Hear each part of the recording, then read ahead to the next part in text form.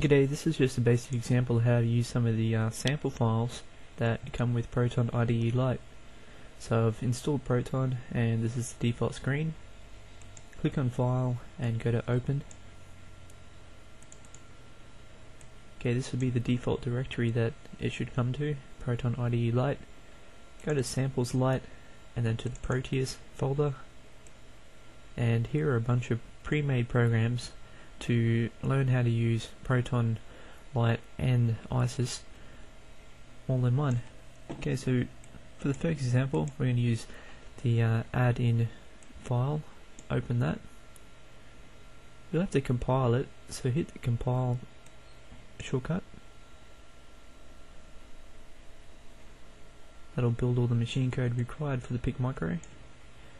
Now click on the Lab Center electronics shortcut key. There are a couple of different boards available. Most of them for the anything that uses the 16F877 will use this board here.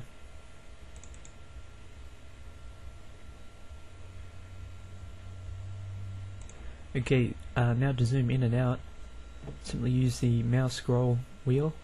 Put the mouse where you, or the pointer where you want it to scroll in, and scroll forwards. To zoom out again, put the mouse where you want the center of the screen to be, and scroll back.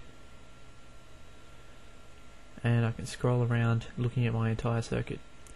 If you want to display the whole circuit, then just hit this shortcut here, View Entire Sheet. That'll show me the whole circuit. The resolution's a little cruddy, so I'm going to zoom in over here. This is my variable resistor, and this is a little DC voltmeter.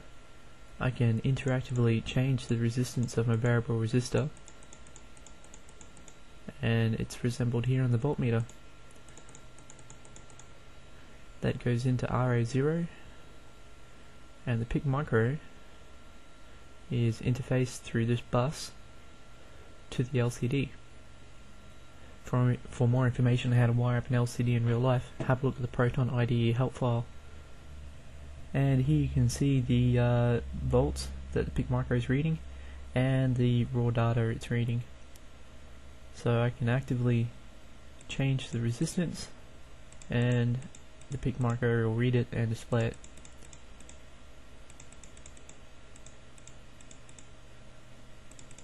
Okay, let's have a look at another one.